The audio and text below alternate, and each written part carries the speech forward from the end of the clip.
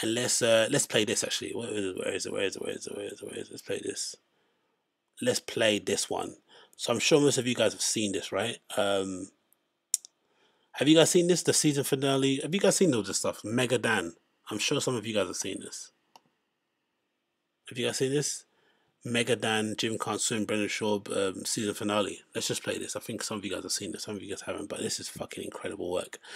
Jim Can't Swim, Brendan Schaub edition, part 11, season finale. Check it out if you need to. We're gonna pause it here and then check it out ourselves and watch it live. JCS Brendan Schaub edition. On March 3rd, you text Bobby asking if he's handled the quote-unquote Kalila shit yet. In this text chain, you said, I don't want to have to get nasty with her, but if I have no choice, I can play that game. You told me that the feds had been investigating a video of child abuse on the subreddit. They were able to retrieve 300 pages of evidence that either Bobby or I were responsible for the 6 years of subreddit harassment. I say, Brendan, this is what we always talked about at week 3. Later that afternoon, Callan calls to apologize to Bobby for the bullying, threats, etc. Define bullying for me. Legendary. Big up BGL, yeah? Big up that big redacted lion for basically providing Brendan with he thought one of the most eye-opening questions, ended up being one of the best memes ever created out of that whole scene, man. Define bullying. He honestly thought that was a trump card. He honestly thought when he asked that question, that was going to be the time he kind of shook the room, like, define bullying. Define bullying. Bruv, look at you. Faces.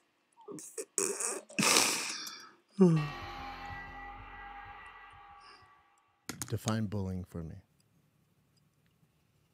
If looks could kill. Like what? Like Callan bullied you, Bobby? Acting oblivious to the unusual development of the situation will be a glaring red flag in the eyes of the investigators. It's been shown time and again on this channel. So good. Guilty suspects will often try and act naive to a blatant confrontation as a means to avoiding it altogether, whereas truthful subjects will address the confrontation and either refute it, or if it's subtle, want immediate clarification and transparency as to what was being insinuated. That phone call. That phone call. Okay. Yeah. Yeah, I'm just saying. Does that seem bullying to you? The detective seems to have a hard time in concealing his disgust and anger. It's a slip of the mask, but fortunately isn't too drastic at this early stage. That phone call, yes. I didn't know if if Callan called you like every other day doing this. No. Which I highly doubt. He was like, I'm so sorry. I should have done it better. You're my friend, this and that. But there's still somebody on your team, you know what I mean? And at that point, I was just like, oh, and I have it. I also have it on excellent authority that we're not the first people he has threatened that whole Reddit thing about. Brian? He has used that excuse on multiple people. I know you're responsible for Reddit. So when I heard that, Callan has? Oh yeah. We had a discussion, right? About, I said, how do we end this? Because this isn't good for anyone. I said, should I go on the podcast and air it out? And then we came to an agreement to, because I didn't think coming on here was a great idea, you know, because I didn't know. This is a very intriguing moment of the interrogation, as the suspect's state of mind seems to be in two places at once. He is undoubtedly clinging on to hope, made evident by his outright refusal to admit involvement, yet he still has situational awareness. He knows deep down that his act isn't being bought. I mean, because, we all know, that we get harassed, you know what I mean, and things said about us on the internet. But mine's with her, different, Bubba. Huh? Mine's I know it is, but I'm just saying. I would say mine is on par with yours. I'll share with you what I deal with. Okay. All this stems back to all that stuff. It's all a place of fear. It's all a place of fear because when we talk about Reddit and that stuff and the harassment, promise you mine's different. I know I look tough and all that. That stuff hurts my feelings. That's why I'm not on social media. Oh, fuck off, you cunt. But a deleted video that would later be extracted from his phone would tell a very different story. For the people that are negative or are on forums and create troll accounts, I view those people the same I'd view a homeless guy critiquing my art or critiquing my set or critiquing a podcast. They do not matter. It literally. This was the birth of the term the homeless cats. He does it all to himself, bro. He even provided his detractors with a name and a moniker they could all band behind and get behind and rally behind to bring him down, bro. Like, do you know how insane that is? That you're that hated that you make up a term that they even all your detractors get behind and use as a flipping identification purposes. It does not matter to me. I look at nothing. That's smart. And then I look at my bank account, see how my ads are doing. Everything good, cool, man. I don't see social media, dude. I don't see any of it. I post, I get out. What an idiot. I don't think you guys have anything to do with it. But where? But hold on, Clyde. I have the proof. Here's the thing. Where's your And- briefcase? I don't need a briefcase. I don't need a briefcase. I wish I could laugh at that. Yeah. I don't have a briefcase. I have it all on my phone. The reason I can't send it to you because the ongoing investigation. I can't.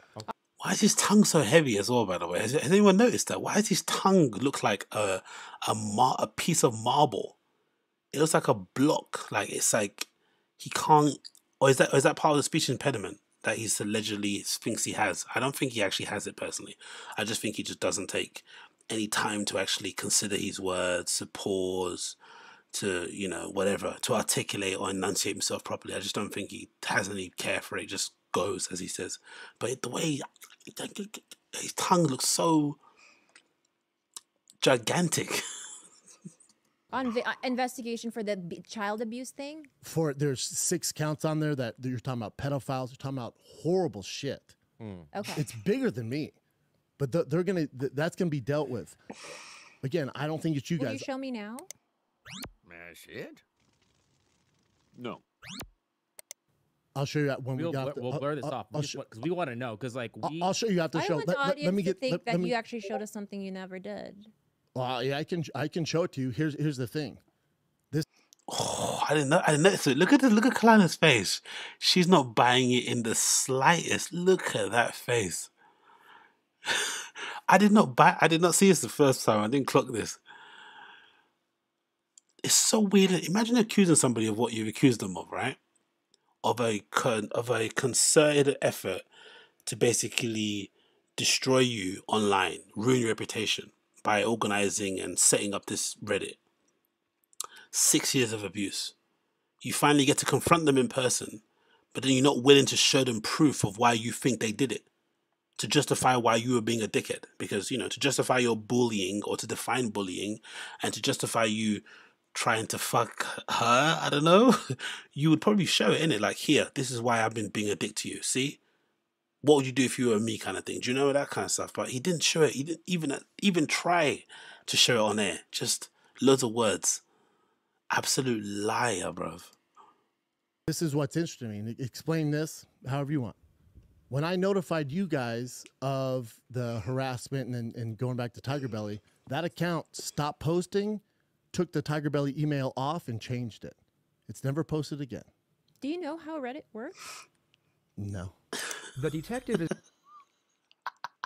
very good at stating the essential wording of a question in a very quick and casual manner, which disguises the condemnatory nature of the Inquisition.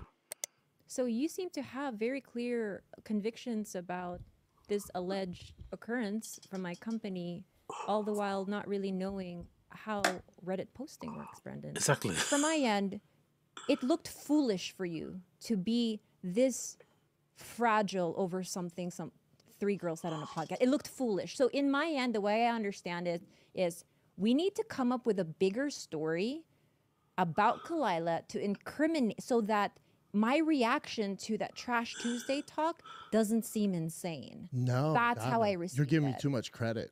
You're giving me too much credit. Okay. Can I say something? Yes. All right. You know what, right?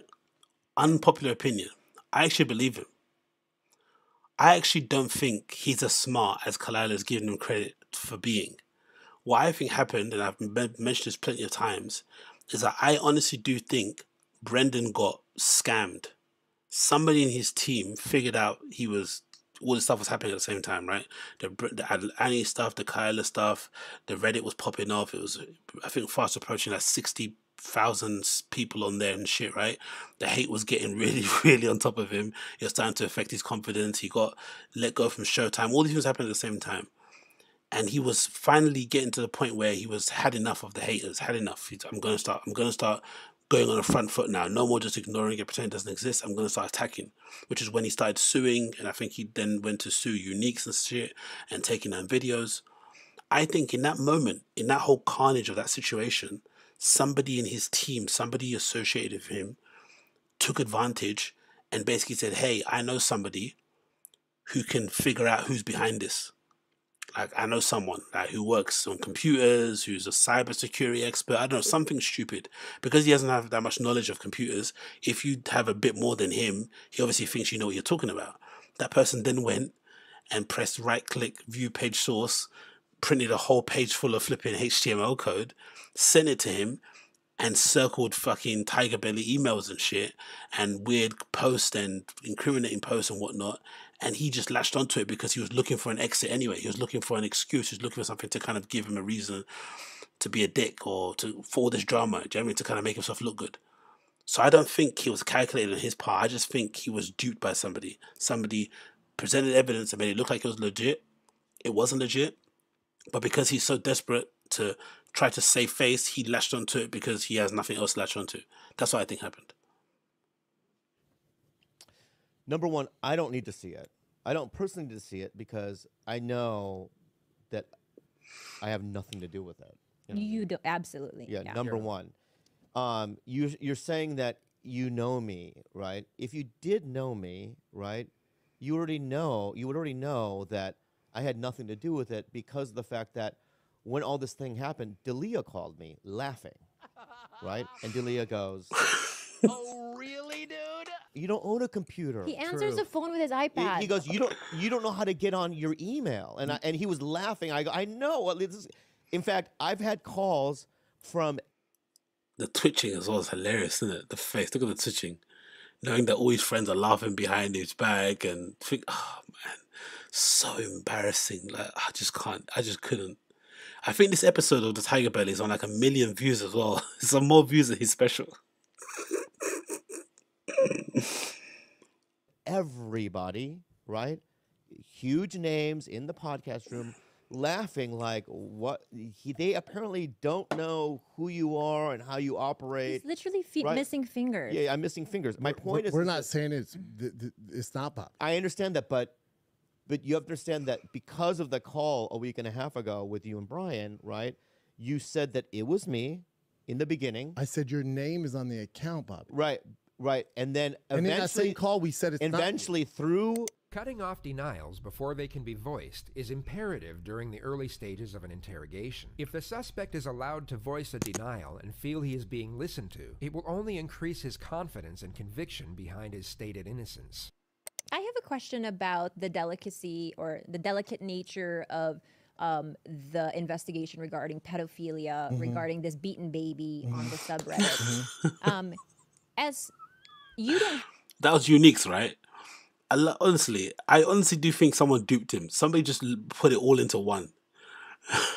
have ownership of that subreddit, correct? That is not your subreddit. No, okay, then anybody... why are those federal investigators considering... they're not feds. Okay, let's say but you Reddit cops. If that is in active investigation right now, and that is the reason why you cannot show us that information. No, I can't show you. I can't send you the documents. So okay. You physically have them in your possession. So I can show it to you right now. When we get off, I can show you. As soon as we get done, I will show you all the shit I have. He didn't. You better spit shake on that, Brendan. I mean, why wouldn't I? Yeah. I mean, because I've been asking it for weeks. Yeah. And I've been asking to meet. And I feel like you've long played me. You've been asking me to meet in person? No, I've been asking you, in where is person. this? Where? Yeah, you did. You went to fuck. You see how he lit up there? He lit up really well there. Like, you went to me, walk to my truck. Where is this thing? Where is this thing? And you're like, I'm busy. Maybe tomorrow. I'm busy. Maybe tomorrow. Just the docs. Because only it's like not busy. Because here's the thing with the docs. It's like they're either not real or we have someone that somehow got a hold and hacked us. We just want to know for ourselves if we were And hacked. you should. Yeah. But that's why it's very important we see these. Here's my thing. I'm not accusing anybody in here. But let's say in some weird world, it's somebody you know, you're associating, you had no idea it was happening. I still don't give a shit. I just want to stop. That's it. Okay. Okay. That's the only reason. That's I'm what here. You hear that? Whoever is the incel living in my backyard, do Nick? The professional ruthlessness of this investigator is quite astonishing. The demeaning and sarcastic tone she manages to superimpose over straight facts is gripping to witness. So, and then you It doesn't stop for, you know what I'm saying? But you deny then that you felt under attack by the girls and that you had to double down and create this Reddit drama. Like, you deny that. I swear on my kids. Okay, so I swear on my kids. That's not you're violent. insisting that's two separate things and not Correct. tied, not associated to one in any another. facet. That it wasn't a way to retaliate No, I against us. swear on my kids. That There's it nothing just so happens that 5 days after the live show, there are Reddit accusations about me. I swear on my life. Okay. It's very. I agree. Very convenient. Very mysterious. Mysterious. Agreed. Okay, my path forward. Kalila, I'm, yeah. I'm telling you, there's nothing I love more on this planet than my kids. Okay. I swear on my kids' lives Okay. that this team Yeah. brought up the Tiger Belly email. Okay. Okay. I just love that you keep talking about a team and nothing has been produced. but- I've not But seen he it has it yet. right But I there. have it We're right gonna see here. it. You're going to see it. Allegedly. We're gonna see it, and then once we see it, No, Kalila, Okay, it's hold not, on it's a not second. allegedly. Uh, I'm going to show you. Soon as we get off here. You want to know what happened after the podcast last week. So here is a quick follow-up to that episode. Press X for doubt in the chat. Press X for doubt in the chat. Oh, Brendan, man. Honestly, this is Hall of Fame embarrassing. It's not. It's bad enough trying to hook up with somebody who's your friend's wife, right? And she turns you down. That's bad enough. I wouldn't want to show my face if that happened to me. And then for it to be like played out in real time like this in excruciating detail. God damn. As of today, we have not seen said 300 pages of documents. After the podcast, we were shown a couple of zoomed-in screenshots of source code with no context. Our email address is in the corner of one screenshot and the name Robert Lee on the corner of another screenshot. When we asked him who sent these to him, he said Brian. We then asked to be connected to his team directly to get further clarity. And he assured us that he would make that happen. Brian We followed up fucking with him for Callen. the next 3 days, and finally on Thursday, we received a text from Brendan saying his team would prefer to handle this issue in-house and does not feel comfortable sharing information with Tiger Belly. To recap, we have not received any substantial evidence regarding the accusations. We have not been in contact with a team. All we've seen are some screenshots sent to Brendan from Brian Callen. We're hoping to get some closure on this, but that's probably not going to happen.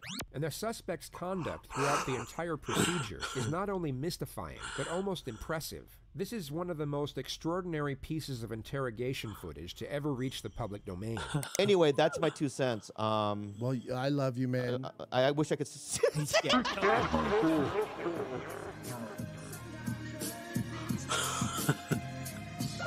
We had something special.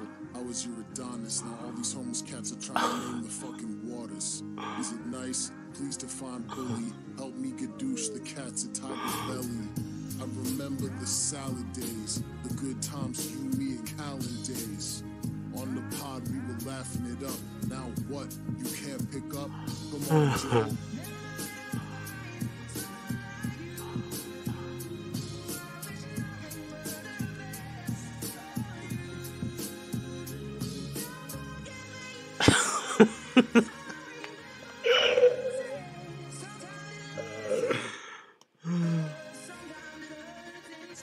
That's fucking incredible piece of art.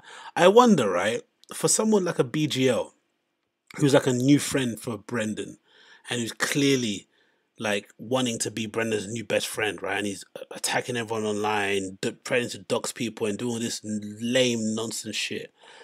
He's only known Brendan basically through his worst times, isn't it? Like how he's been perceived. Like he's only met him since he's been this social pariah, right? In the stand-up comedy world, the podcasting scene. If you're someone like him and you just met the guy recently, what about Brendan makes you think, okay, he's a good dude? Like, I like him. Like, you see everything that's happening online. Do you just, I wonder what happens, what kind of goes through your head? Or do you just think, or maybe he just thinks it's not as bad as what people are making it seem as. Like, it's not that big of a deal. Or there's more to the story. Or, I don't know, I wonder what goes through someone like that's head. Because it's one thing being his friend if you're like an old school Brendan friend, like from back in the day. you just have to be loyal, right? That's what friendship's about. But if you just met the guy a couple of years ago and you learn all this stuff in real time, it's like, God damn it, man, you're incredibly unlikable, isn't it? Fuck me, man. What an incredible video. But yeah, check out Megadan, Jim Can't Swim, Brendan Schaub edition, part 11, season finale. Legitimately one of the best produced videos I've seen from that entire flipping homeless cat fucking community. So definitely check him out and check out his videos, man. That's fucking incredible. Incredible work. Big up. What's the people in the chat saying here? BJ will be thrown to the side like the rest within 6 months. PT, I don't think so, my friend. I think BGL's going to be here for the long term. BGL is effectively Brendan's only kind of like real friend for the most part, if you think about it, because he's willing to really go to the end for him. He's made it clear. I mean, he's threatening to dox people, bro. Do you know what I mean? He's threatening to throw the whole entire operation in disrepute off the back of Brendan. So if one thing Brendan's going to if there's one thing Brendan's going to really appreciate during these dark times, it's definitely loyalty. Somebody willing to like stick by him through thick and thin, regardless. So I don't think BJ's going anywhere anytime soon, man. I think you've got that mistaken. BJ's going to be here for a long time. What is his role? No, I think if I'm not mistaken, BGL's basically taken over from Cat on the show. So he does the social media posts and stuff. So when they're on the show and Brendan posts on Instagram stories, that's BGL posting the stuff on there. And then when they do the current events, he contributes some news articles, which is what Kat used to do too, in terms of scouring the news and seeing what people are talking about culturally in that week. And then I guess outside of that, when they're on the road, because I think Brendan made a point recently that they were out on the road recently. So maybe when they're on the road, he's also his assistant when they're on the road, gets his whiskey and shit. I don't know. Either way, man, it's fucking weird. It's fucking bizarre. Men in their flipping 40s capping for other guys that are younger than them. It's never going to sit right with me. But anyway, moving on.